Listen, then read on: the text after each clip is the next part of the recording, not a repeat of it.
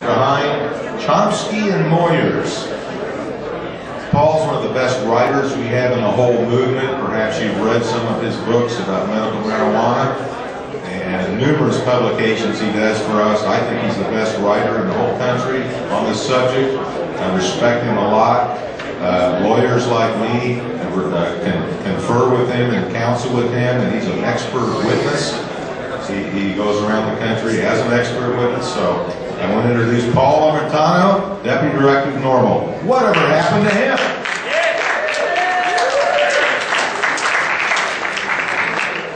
Thank you, Steve. And I want to thank all of you. I know it's been a long day, and I appreciate you guys for hanging around and staying around with us after our typical time constraint. And I want to extend that same appreciation to the panelists here, who again are staying with us late into the day, and I think that's going above and sometimes beyond what we ought to expect from people. So I want you in advance to give everyone a hand here, and thank you.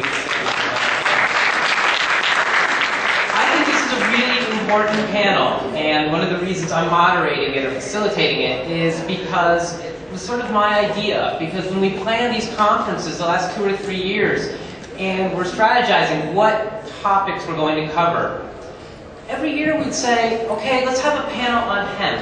And as any of you who are sort of regular attendees of our conferences may know, the last couple of years we haven't had a panel on hemp. And that's because as we were making those tough choices about what panels to keep and which ones to drop, hemp wasn't making the cut.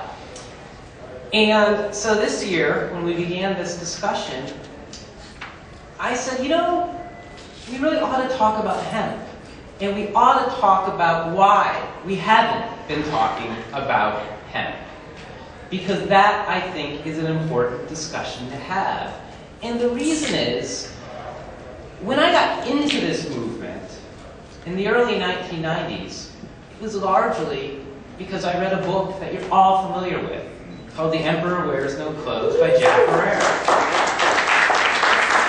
And the thing is prior to reading that book, I'd been anti-prohibition. I'd been angry about our marijuana policy.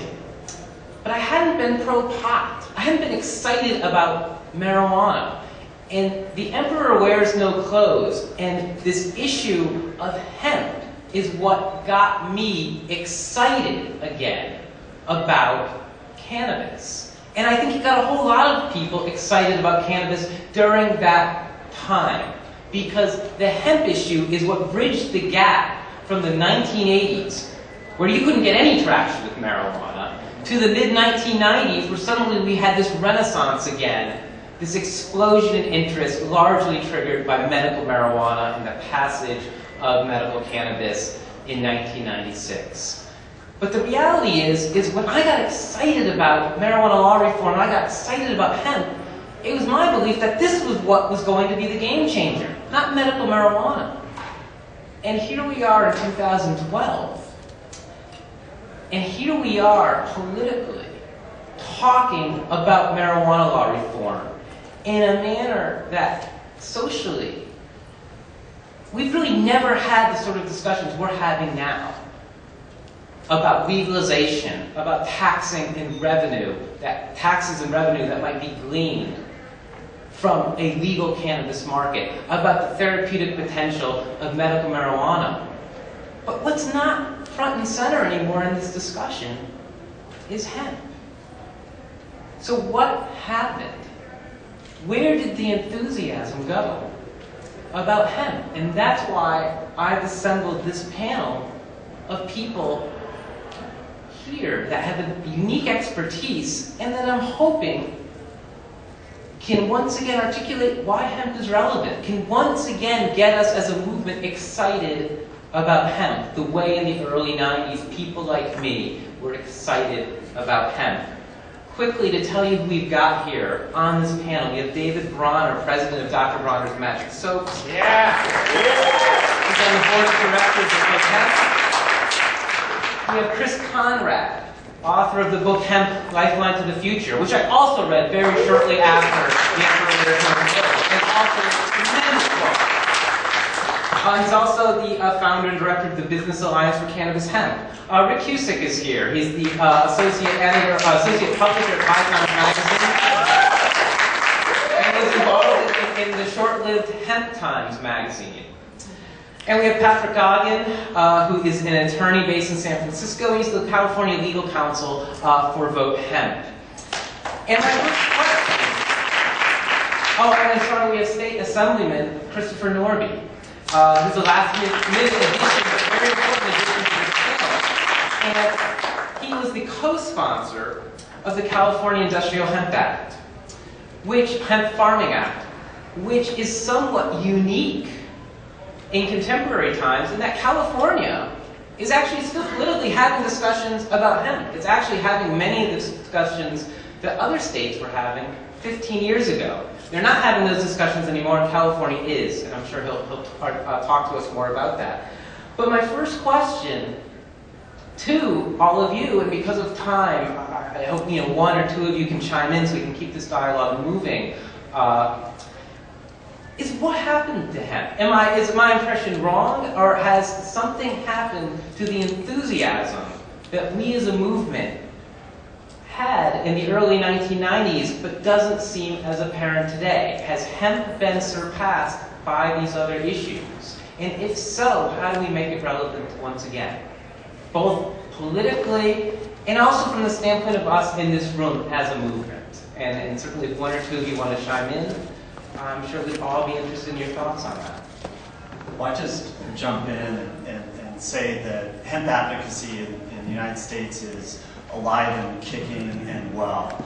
We've got 17 states that have passed pro-hemp legislation in the past decade or so. In fact, this year, the states of Colorado and New Hampshire have passed both pro-hemp legislation. The California legislature, over the past 5 years, passed legislation in 3 separate sessions, most recently last year, only to have Governor Schwarzenegger and then Governor Brown veto it. And I'll let the assembly member at the table who co-sponsored it speak to us about that. But just to note, we also have recently introduced, to go along with the House Bill 1831, which would leave it to the states to regulate hemp. We just had a Senate bill, companion bill, introduced this year, and I'll let David Bronner speak more about that. Chris, do you want to? Yeah, I would just say that what happened to hemp is that in '89, I formed the Business Alliance for Commerce and Hemp and put a strategy out there of trisecting the subject of cannabis into 3 specific fields: industrial hemp, medical marijuana, and personal use of cannabis, and attacking all 3 fronts at once and seeing where we got the movement. Now, of those 3 things, medical marijuana was a little bit known, but not very much. Personal use was kind of something you weren't really supposed to talk about that much. But in industrial hemp, had been like totally lost in the shuffle. And as Keith mentioned earlier today, 1990 was a year when there was a huge shift, and that had to do with, I think, a couple of things all converging. The first was that I had already gotten my organization up and chapters around the country going. The second was that I and Jack Herer put out the 1990 edition of The Emperor Wears No Clothes, which sent shockwaves across the country and around the world. The third was that a guy named Dana Beal in New York got hold of some of our hemp literature, and at the New York Earth Day in 1990, they passed out 1 million copies of a leaflet that on the front said the many uses of hemp, and on the back it said hidden for the ecology. And so we mainstreamed straight into the environmental movement. Everybody who went to New York City for that year came back with a piece of paper telling them about hemp was part of their agenda, which they hadn't known before. And then the other thing was that the Cannabis Action Network was going around the country doing tours, and they didn't have literature, and so we were providing literature for them. And when those all came together, all of a sudden, within a year or two, we had people who had never even thought about hemp suddenly being aware of it, and that included like my grandmother, for example, who was not really pro-marijuana, but when I talked about hemp, she's like, oh, I remember hemp. And so we jumped across a generation, and that she didn't even have any idea of the potential of it, so even her generation was interested in it. And it went everywhere, it got really excited. We had college campuses, groups all over the country that got really excited, and the trajectory for the activism took off very high. Meanwhile, on the business side, there was something else was happening. The people who got into the businesses of hemp made some fundamental mistakes. One of them was that we had said that hemp has all these different uses, and so when people got interested in making hemp products, they thought, wow, this is one of everything. And then when they were done, they had one of everything, but they didn't have any money left to market it, and they didn't know which product was the good product. And so we had to get this convergence with the businesses, how they could approach this issue, as well as the way the activists were approaching the issue. And then when we fought with the activists, there was another split that kind of happened where we got the Hemp Industries Association formed in 1994, talking about hemp as a different subject than marijuana because we saw it as a non-drug issue, and we're talking about saving the world and creating jobs, not getting high, so it should be treated differently. So the Hemp Industries Association came along and started working out from that point of view. But then another group, the North American Industrial Hemp Council, was formed, and they were like anti-marijuana, pro-hemp. And so what happened though was the activists kind of shot off in one direction, got really worked up, and then all of a sudden medical marijuana came along, and the activists said, hey, that's the future, jumps into medical marijuana, and left the hemp issue hanging. But the business trajectory was quite different. The business trajectory was, at first they were skeptical about the information about hemp. It took them a while to find out and understand it. There were challenges to how it worked. There were problems with how to source it. The federal government jumped down their throat a couple of times, like C&S Lumber decided to make hemp, import hemp from China to make building materials, and the feds, they didn't seize their product, they tied it up in customs for 6 months or 9 months or whatever it was, so that they could no longer financially keep their product going by the time they got it out there. And we had the Lakota Indians decide to move forward, and the DEA comes in and violates the foreign treaties and everything with this massive suppression against things. But then at the same time, when the DEA came in and tried to redefine the marijuana laws to include industrial hemp products and food products, particularly the HIA, and I'm looking at some of the board members in here who were at that vote down in Hawaii, where we decided to go ahead and sue the DEA. This is like one of the few times when an activist organization has successfully sued the DEA and won, and forced them to change their position. But people, the idea of hemp saving the world was sold in such a hyperbolic manner initially that I don't think it can sustain that level of energy in the activist community, because it turns out it takes a long time to save the world and a lot of work with hemp to do it. It wasn't just, oh, it's an idea and now the world's saved. But on the industrial side, we've seen a whole different trajectory going on where more and more products, businesses that make products and know how to market those products found how to incorporate hemp into them. Whether it be textile products and paper products, primarily in the seed oil industry, which was a sleeper. And that's where I think we're going to hear a lot from David Bronner. And just to keep this really short, I'm just going to say that a couple of other things that happened was that in Europe, the government over there, the EU, created a subsidy for hemp. And the farmers over there, rather than use that to create hemp, they used it to milk the subsidies. And then the subsidies got pulled, and so the economic value of hemp in Europe was trashed because of the way that the farmers went. They saw it as a money crop rather than as an industrial crop. But meanwhile, Canada and China have totally seen the value of moving forward with cannabis, hemp, and so this is where we're seeing the growth going on in these other countries, because as long as America won't let the farmers go in here, it's so difficult to have the economics of fiber crops work out in this country as to be very extremely difficult. And then so the future, I think, has to do with the fact that we're really reaching the point of no return planetarily about how we're going to survive. And this whole oil industrial complex industry we've got right now is not sustainable. And my great fear is that the way that hemp ends up saving the world is because there's a few people with a few handfuls of seeds left who haven't got poisoned to death by the toxicity of the way that we've created this world right now, and that they decide that this is the only way that they can come through. I think that we can prevent that if we can get the enthusiasm back where it belongs. And to that extent, I would say that the gentleman secondarily to me, and I recognize the legislator for his important role, but David Bronner really represents the point where the activist enthusiasm, excitement, and new ways of bringing the information has coincided with the businesses of making it work, making products that you can continue to buy from the farmers and keep it moving forward. And so the issue isn't really what happened to hemp, that it went away anywhere. It's just it shifted from being this explosive, radioactive sort of activist movement sort of thing into something where it's really become into the economy in ways that are less exciting to the activists, but profoundly important to the future. And so I think that we're going to see the next wave coming up very soon. Yeah, I want to augment Chris's remarks. I think you're right on. you know, I mean, basically the hemp markets are, I mean, they are very real and significant, but they're not maybe the overheated hype from back in the day that, you know, the activist space, including myself, got really excited about. But they are, you know, extremely significant. Well, the primary market driver in the United States is seed. So hemp seed is unparalleled in its essential fatty acid content. It contains an ideal balance of omega-3 and omega-6. Omega-3s are systematically deficient in the American diet. Doctors recommend fish oil supplements, flax supplements. So hemp is actually better than fish because it doesn't contain mercury contaminations and other PCBs and environmental toxins.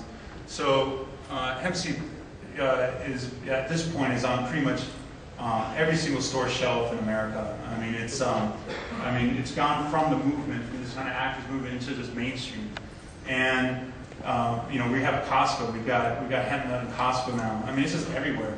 So you know, and every single German automobile on the road right now is made with a biocomposite of hemp fiber and polypropylene, which is briefcases.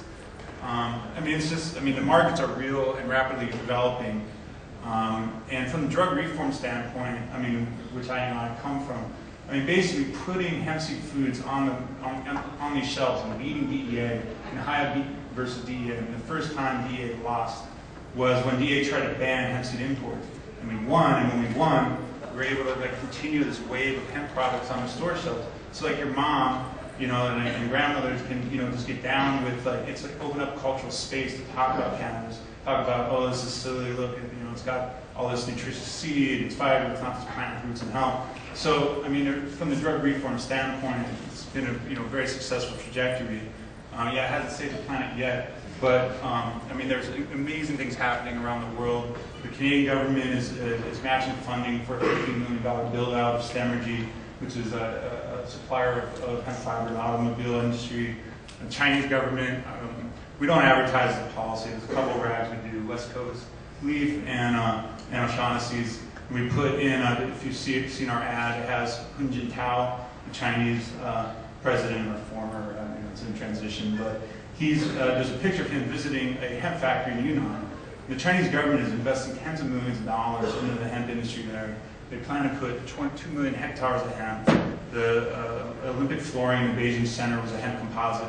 So there's all kinds of amazing things happening in the hemp front. And I have a bomb to drop that I'm gonna wait though for.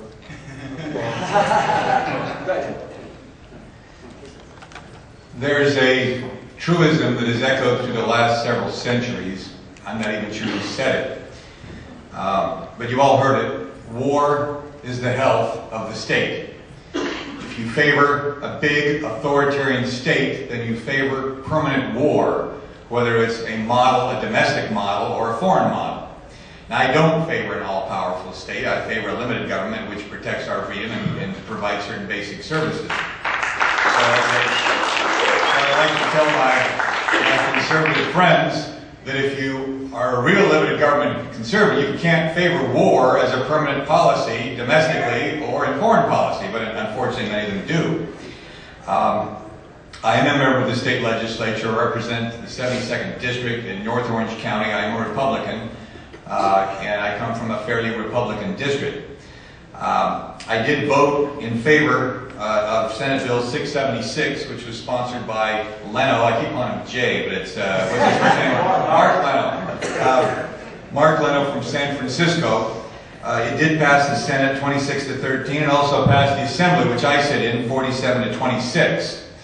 Now, the parties are kind of split on this issue. I like to tell my Democratic friends that I say, look, where's the Democratic leadership on this? We've got William F. Buckley, we've got George Will, we've got Ron Paul, we've got George Schultz, and we need more Democrats on board.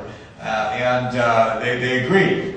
But Republicans have, of course, their issues as well with this. Now, I voted in favor of the bill. I got 3 other Republicans. I kind of dragged them kicking and screaming voting for it as well. So there were a total of only 4, but there were 4 Republicans that voted for the legalization of hemp in California. In addition to myself, there was Cameron Smythe from Santa Clarita in LA County, and my good friend Bill Berryhill and David Valadeo, who both represent San Joaquin Valley constituencies, who came from counties whose sheriffs had written in support of the bill, saying that they didn't see a law enforcement issue at all. But during the hearing, among the lobbyists, you had the narcotics officers and the other law enforcement unions talking about how bad this bill was and how it was just a cover for a slippery slope toward legalization of all this other stuff. There were three arguments against it. One was that all these hemp plants will hide the marijuana, the real marijuana, inside. So all the narcotics officers driving down these country roads will see hemp plants and they'll be covered for the smokable stuff. Of course, that wasn't true because maybe some of you understand this better than I, but the pollen doesn't mix, and if you try to mix these plants together, you ruin both. The other was, what's this going to look like on a hit piece? I mean, whenever you vote in Sacramento, you think, and this is even more true in Washington, because in Sacramento we've got term limits, so people are always looking to run for the next office. Now with term limit reform, you're going to have a whole new class of legislators that'll be in there for 12 years rather than just for 6 years in the Assembly or 8 in the Senate. I think this is a positive change. I think a lot of them will be looking more toward long-term change rather than just what's the next office I'm going to run for and what will the hit pieces look like. Now, and so they're thinking, gee, you know, Fred Schmaltz voted to legalize pot, and you'll have all the, you know, right out of Reefer Madness. This doesn't sell in a lot of places, and it doesn't sell in my county either. Actually, they got so many hits on me, but they never used them. I ran in a Republican primary against a fellow Republican, conservative, when I first won this seat. She criticized my stand on medical marijuana, but I was never hit on it. They never sent literature because they're not sure who do you send this literature to when you hit this stuff. Because you may hit somebody that might respond, but their husband or their wife or their kids may read the literature first and realize this stuff is ridiculous. And I'm going to vote for this guy, whoever he is. I was the only mayor in Orange County to come out in favor of Prop 215 in 1996 when I was mayor of Fullerton. And I got a call from the state chairman of the Republican Party, a good friend of mine, who said, Norby, you're on the website in favor of legalization of medical marijuana. I said, yeah, so what? Aren't you for this? Well, sure I'm for it. But they're going to hit you with this in the next election. Well, aren't you? Well, sure I'm for it. But I said, this thing is going to win in my city. How will they hit me for it? Well, I know it may win, but they're still going to hit you. Look, this is going to win in Orange County. It's going to win statewide. How are they going to hit me on something that the voters are in favor of? Well, they still will. Of course, they didn't. Because when the thing turns, it no longer is worth a hit piece. And I knew, too, they wouldn't come out after me against this. Now, having said that, I am in a close race now against an opponent who has the support of all the law enforcement unions, and I think they're coming after me on this issue. They can't say it because it's not really that popular an issue to hit somebody with it, despite the political reluctance to support it. But it did pass 47 to 26 in the Assembly, and it went on to the governor. And the governor used the third argument against it, not the hit piece argument, not that it's going to hide marijuana plants, but he said, look, right or wrong, this stuff is still banned under federal law, and even though the law is absurd, I'm not going to put California farmers in jeopardy for being arrested, so Governor Brown did veto the bill. And he vetoed it for a reason which was legally logical, but at the same time, politically, if states start to go in this direction, even Paul Ryan himself, I think, was quoted yesterday in Colorado saying, look, this is a states' rights issue. It shouldn't be a federal issue. I hope he says that if he's vice president from all the influence he may have. And I'm sure you'll get Joe Biden to say something like that. I mean, Joe says everything else, and maybe he'll come out with that in the vice presidential debate, because it certainly wasn't addressed last night in the presidential debate. Anyway, it was vetoed. I'm sure it will come back. When it does, I'll support it. And I think the governor may have a different view on this as well. So support those people to support it. Make it a political issue. It's not just a fringe issue. There's an entire law enforcement industrial complex. It has to do with prisons. It has to do with those that are employed in law enforcement agencies. It has to do with those that sell technology. It has to do with those that sell drones that are now can legally unmanned aircraft that can crisscross our state. It has to do with lives that are lost in the criminal justice system. People who wind up committing felonies, sometimes even a third strike, who've hurt no one, but they've gotten involved in possessing certain amounts of marijuana or certain amounts of drugs. They go to jail for that. They wind up on probation. They violate probation because they didn't make a phone call at a certain time, they go back again, and because they maybe gave it to a friend who then felt that they had to report them because the friend was arrested and the only way they could get out of mandatory prison term was to become an informant for the police department or the sheriff's department. There was a great article in the New Yorker, did any of you read this, just last month, about a whole generation of kids in college who were being arrested, and they're saying, you're going to go to prison unless you turn informant, and then they turn informant, and they never let them go, and they have to inform on friend. All this stuff is involved with this. It's very, very, very expensive. It destroys lives, and it's, I think, something that people, regardless of their political labor, are more and more willing to look at. I'm willing to look at it, and I think more and more people in the state have. So whatever you're doing, whether it's hemp, whether it's other uses of this, you've got to continue. Because you have to remember three things about the truth. First, it's ridiculed, then it's savagely attacked, and then it's accepted as conventional wisdom. I'm not sure at what point we are at this, but I've got so many people, not just younger, and I'm not young, I'm 62, not just my generation, older generation as well. I mean, look at George Shultz, former Secretary of State. He's got to be pushing in his mid-90s, who will say, under their breath, Norby, you're right, this stuff ought to be regulated, legalized, and taxed, but if I say that, I'll be killed politically. No, you won't, because I've been saying this, I haven't even touched.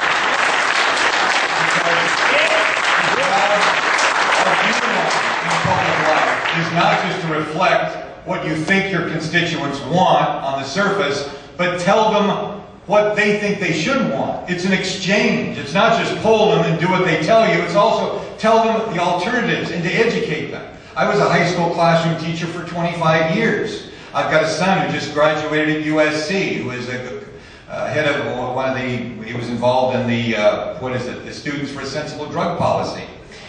It's about freedom, it's about morality, and it's about treating adults in a mature way so they can make adult decisions about their own lives. And if you phrase it like that, who will disagree with you?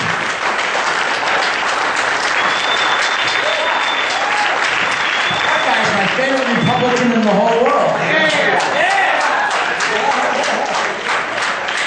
All right, I'm gonna say a couple of things. I'm gonna be a little bit of a contrarian here, perhaps. I just listened to the four gentlemen here, and pretty much they brought me up to date about what's happening in hemp. Everything here you're talking about, that it's alive and well, and everything you're doing is phenomenally, it's a wonderful thing and something that should be continued. But until you just informed me that hemp is still alive and well, I wasn't aware of that. And when I was asked to be on this panel, it's kind of like, what am I doing on this panel? What's happened to hemp? The first thing wasn't to me thinking, well, it's not here anymore, it's dead. What happened to hemp? What I thought was why, that question means, how come hemp didn't become a major industry?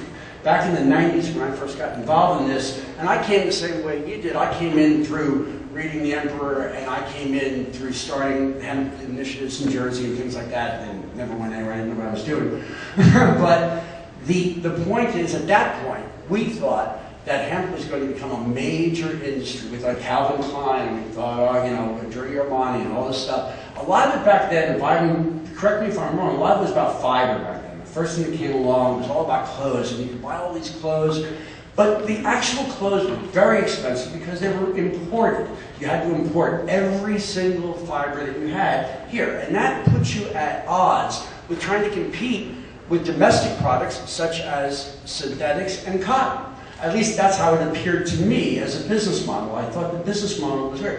Now, I'm happy to hear what you're telling me. What I hear here is that most of the hemp that is now in there is in the form of food and is in the form of products, and actually the fiber thing is gone because the price point never went down to the comfort point. And that's the first thing that I noticed. I'm answering the question why I think it didn't become a major industry. The second reason I think it didn't become a major industry, and I'm sure a lot will disagree with me here, but what happened to hemp? The second part of that question is what happened in my heart? Why don't I care as much about hemp anymore? I used to care an enormous amount. It brought me to this, it brought me to my job. And I don't really care that much about it. I'm not that enthused about it anymore. I certainly don't look up hemp on Google and find out what's going on, where I would have in the 1990s. Well, why was that? Well, as I got involved into it, and I read Jack's book, and I knew how Jack felt about marijuana as well as hemp, that really excited me. And then I started getting involved because I was a big fan of marijuana.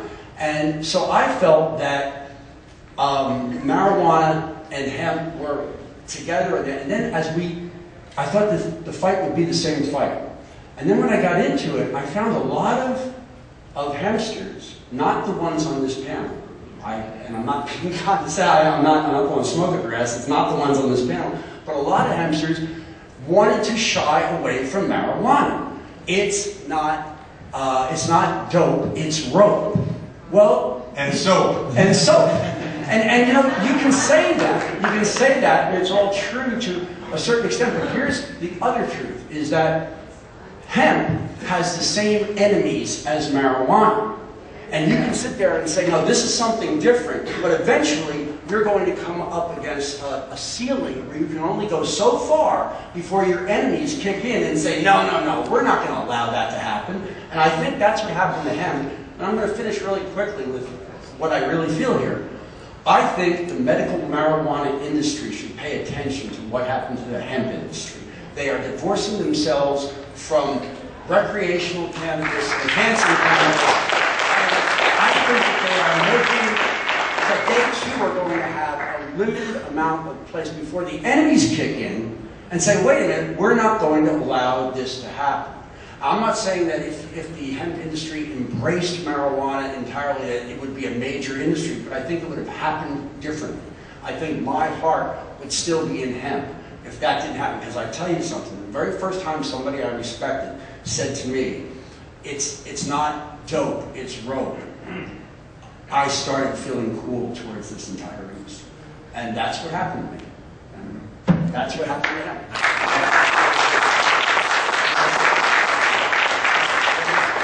If I could move this discussion a little bit further, Patrick, in particular, you mentioned the fact that we have these 17 states where some legislation has been enacted regarding hemp.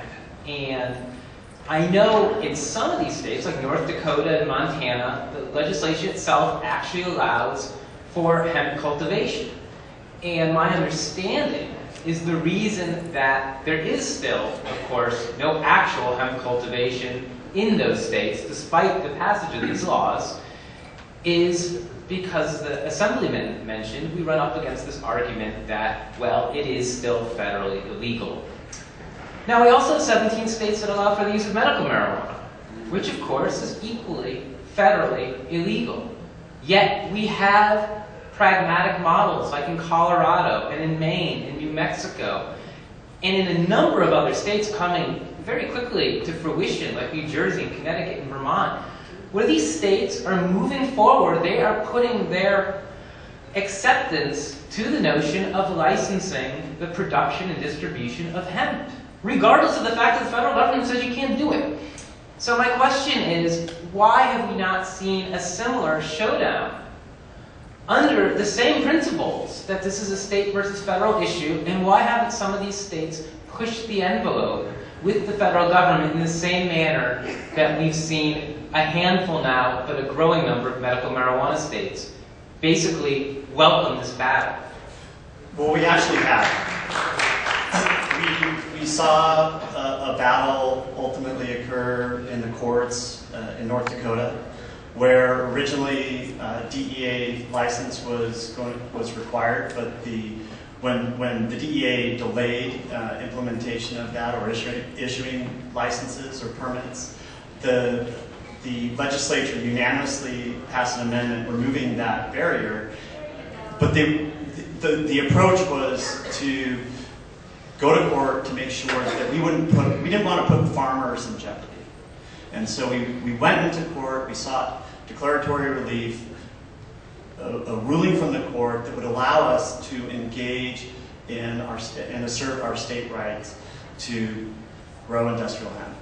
And in that circuit, I believe it was the 8th Circuit, which is similar to prior precedent. Regardless of the structure of the bill, the courts in, I believe, the 1st Circuit initially, and then the 8th Circuit said, this is a congressional issue. you got to go to Congress to change the law. The way marijuana is defined under federal law is it includes industrial hemp, or it doesn't distinguish between industrial hemp except for by allowing us to possess sterilized seed and fiber. We were primed for the showdown in California. Had either Governor Schwarzenegger or Governor Brown just signed the bill, we would have had our day in court. And the statement by Governor Brown that this was an absurd policy and yet I'm not going to put our farmers in jeopardy was in fact an absurd statement. We went to the governor and said, we will, the way the bill was structured, we needed to have seed from within the state, and there was no way the farmers were going to go just get unsterilized hemp seed. And we would have stood in front of farmers planning and said, we're going to go into court, we're going to seek a preliminary injunction, we're going to get a court to order and rule and allow us, our farmers, to grow before we would put them in jeopardy. Unfortunately, that day never came.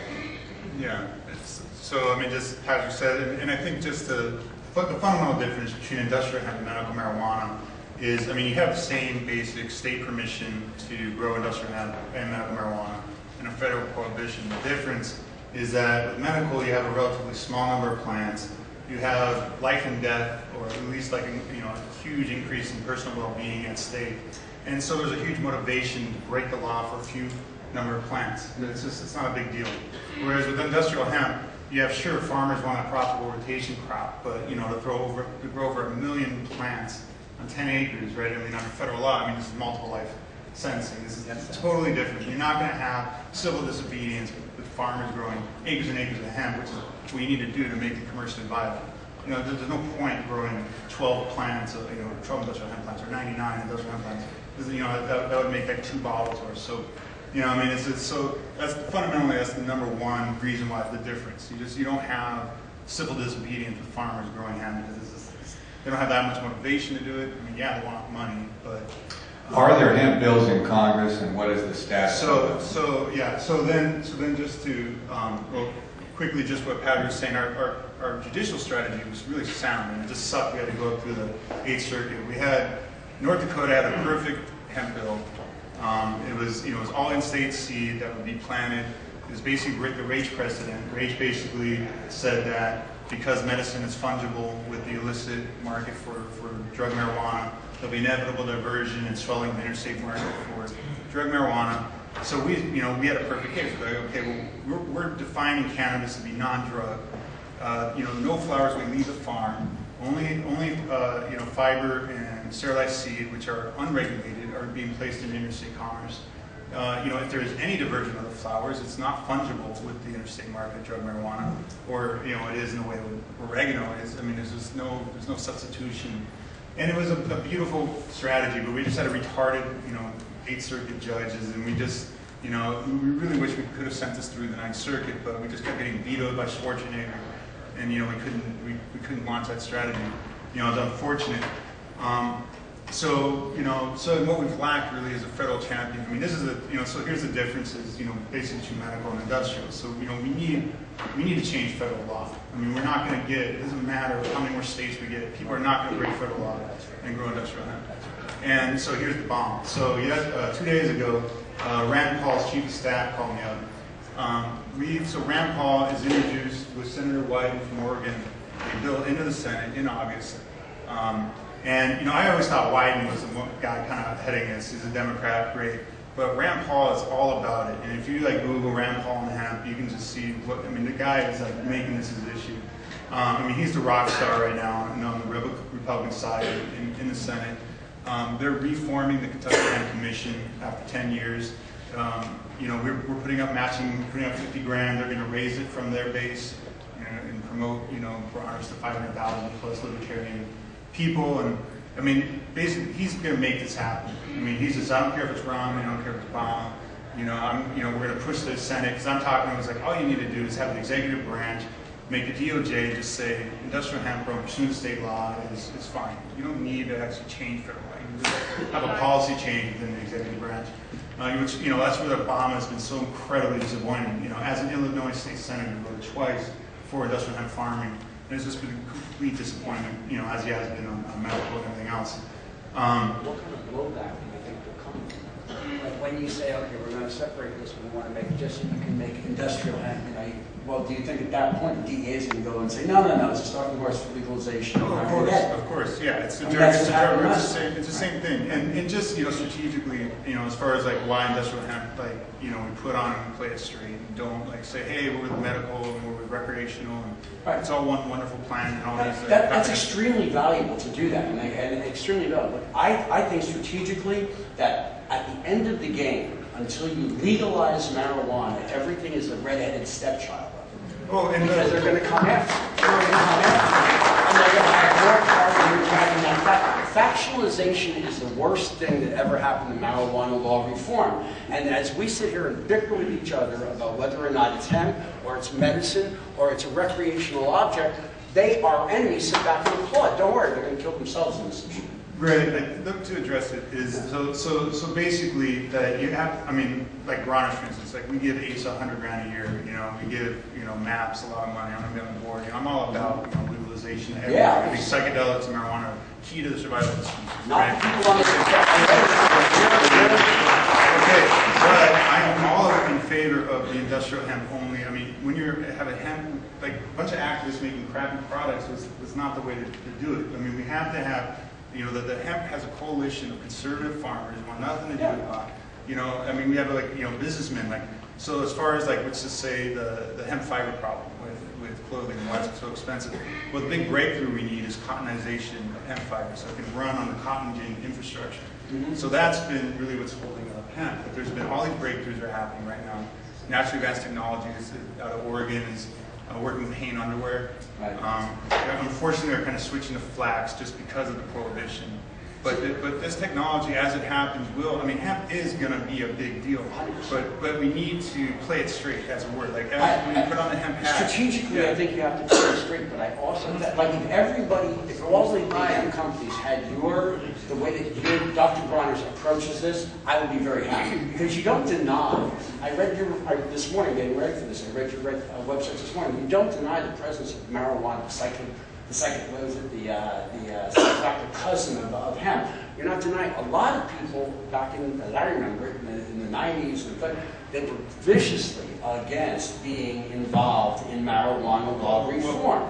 And I think that was a strategic mistake. Absolutely. Okay, well, here's so we get some, kind of inside drama of baseball. So NORMLCON, which Chris was talking about, North Industrial Hemp Council, was formed basically just like that. It was a bunch of conservative, ag bureaucrats and industry. And if I recall, is that James Woolsey? James Woolsey was a lobbyist from the CIA. And they had the strategy. Okay, let's kick out all the hippies, everyone with any remote tie to marijuana or medical. We're kicking them out. And they kicked out all the best people. And then the DA attacked us, right? And then so we go, it's okay, well, we got to fucking fight the DA. And, and they're all, Woolsey, they're all we're serving hemp foods, and, they're just completely lame. That organization. Got to get closer to the mic. Yeah. When you speak to the side, I can't hear again. All right. Yeah, thank you. Sure. Okay. So anyway, to back up Rick's point, there was, back in the day, the North American Industrial Hemp Council was formed expressly to basically kick out all hippies out of hemp, and we're going to cut a deal with the DEA and grow hemp for fire. And that strategy was stupid. It didn't work. DA attacked us anyway, and then the NORMLCON ended up folding up shop and disappearing. So, yeah, but nonetheless, the markets for hemp are growing, and you have to be, you got to talk about omega-3 for health and fiber for. You got to talk about it. You can't be and marijuana is great because it's awesome. It's it's interfering with the marketing. You got to focus on your marketing message. I want to jump in here. I think you got to play it straight, and I also think that you, in playing it straight, you shouldn't be in a position of denying what it is. Sure. And that's what I think has happened. In the past, I said, no, it's not dope, it's rope. In fact, it is dope. That's a bad word for it, but in fact, it is dope. And that's my whole point, is that I think that denying it. It's not that I'm asking hemp companies to advocate for legalization. This is the position of this company. I'm asking them to not distance themselves from legalization entirely, because I think it's a misstep, because ultimately the people against legalization will step up and say, you're the same people as me. Well, I mean, just to say, like, what was very helpful, for instance, Nature's Path, granola, I don't know if you know, it's like the leading independent, natural cereal. So Aaron Stevens, like, found his guru and was spinning out of control with drugs, and he's totally anti-drug. So Aaron Stevens is totally anti-drug guy. But he loves hemp, and he thinks it's very healthy, and he has some of the market-leading hemp products. And he basically anchored the market when DEA attacked us, and we're talking to Whole Foods, one of those, they're like, man, we got fucking Schedule I drugs on the shelf, we got to get rid of it. And having Aaron Stevens to be able to, just say, hey, don't worry about it, this is nothing to do with marijuana, we're going to win, this is stupid. Having him being there, and just, from basically being anti-marijuana, pro-hemp guy, was hugely helpful. And, you should have those like that. There should be a position in which you play it straight. We're not talking about marijuana, we never will. But I saw too many people sit there and try to distance themselves. And that really, I think not only was it turning me off personally, but I think it's a business mistake. It sounds like Seinfeld when, remember George and Jerry, well, we're not gay, we're not boyfriends, not that there's anything wrong with it, but we aren't happen to be that. Well, that's what the medical guys are doing right now. I'm not going to say anything wrong with that, but this is medicine. That's Seinfeldian disclaimer. I do want to jump in here because I know we are about out of time. I do want to pose one final question to each of the panel. I'll give you 60 seconds if you can answer it, or keep trying to hold your remarks to about 60 seconds. And this goes back to Jack Herrera, this notion hemp can save the planet. We heard 25,000 products can be made out of hemp. This is environmentally friendly. This is economically sustainable. I know about the hurdles that exist in America, but is there any place right now on this planet that you believe has fully embraced the potential of hemp? If so, where is it? And if not, why? Why are we still waiting for this plant to reach its full potential? So China is unfortunately leading the way. I mean, the Chinese government is investing hugely into their hemp industry. If you Google China hemp, it'll bring up this page, and you'll see, Lin Jintao visiting this huge factory in Yunnan. They aim to basically use that as a rural, solving rural poverty, and everything Jack dreamed of is the Chinese government is getting after it.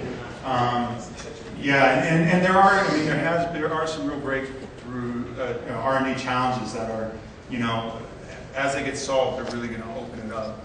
I mean, basically, again, commonization of hemp fiber to make it, as economic as cotton will be huge. The Canadian, the fiber processing technology. I mean, the overall trend is looking for natural fiber alternatives to synthetic fibers. I mean, the sad history of hemp is going to reverse. As this overall trend continues, hemp, it's not going to be the one fiber. I mean, it's going to be hemp, it's going to be flax, it's going to be a bunch of fiber. But all these fiber crops are going to grow in importance. And especially hemp, because it doesn't need to compete with food crops, because it is a food crop. So when it generates its waste straw, I mean, there's a lot of huge potential in hemp. But yeah, it's not happening as fast as everyone thought, but it will happen. I'm going to cut it off there because I know we're short of time and there's a social party that's going to take place in the next few minutes. Thank you much for your